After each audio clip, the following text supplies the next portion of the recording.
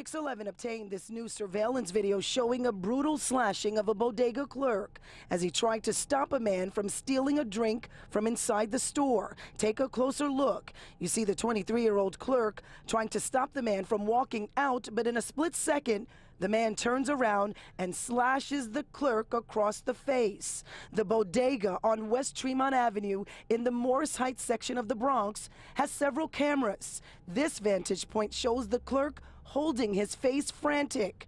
The clerk's cousin, Henry Rodriguez, witnessed it all. Tried to put pepper spray to him, to my cousin, and the other guy have a knife, and jumping and cut right here in his leg. Police say a box cutter was used, and it's been about 2 weeks since the incident.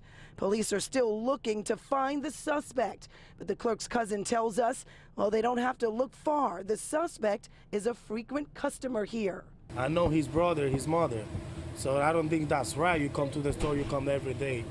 You live in the same block, so that's not good. It took 10 stitches to close a gash on the victim's face. In the meantime, police need your help getting that suspect off the streets. If you have any information on his whereabouts, the man from the surveillance video, call Crime Stoppers. The number's 800-577-TIPS. We're live in the Bronx. Nicole Johnson, Pix 11 News.